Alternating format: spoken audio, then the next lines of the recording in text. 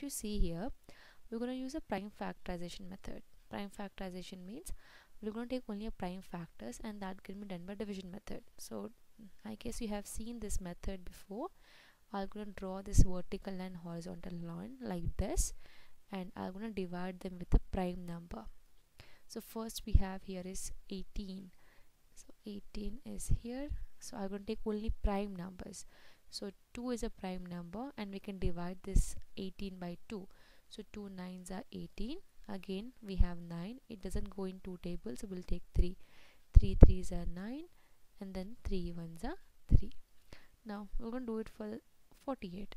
It goes in two tables because it's even number. So 2 2s are 4, 2 4s are 8. Again 2 2 1s are 2, 2 2s are 4. Again 2 2 6 are 12. Remember, you have to take only prime number. 2 3s are 6, and then 3 1s are 3. You have to do it till you get 1. Now this is very important step.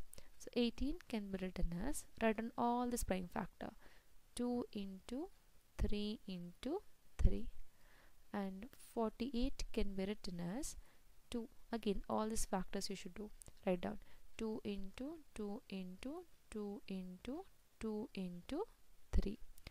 Now once we have got this, we have to take a common one out, only the common. Like you can see, for this 2 I got 1 2 from the 48. Yeah, for this 3 I have got this 3.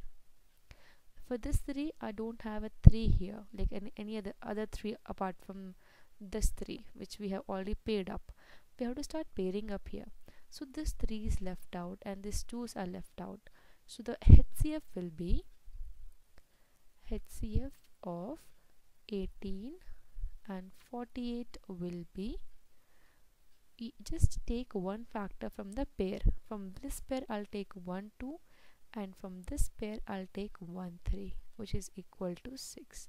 So the HCF, or the highest common factor, is 6. It's very simple one.